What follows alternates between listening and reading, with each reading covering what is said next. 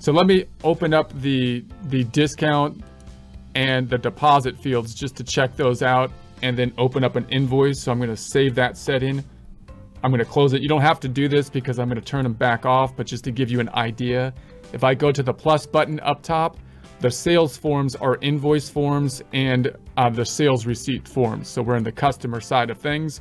If I go into an invoice, then if I was to populate an invoice, we'll enter invoices later, but you got the customer field, you got what you're selling down here, you've got your total, and now they've added this discount item that you can apply here, and then you have your deposit item. So if they give you some money on the, for a deposit, then you can add that field here as you create the invoice.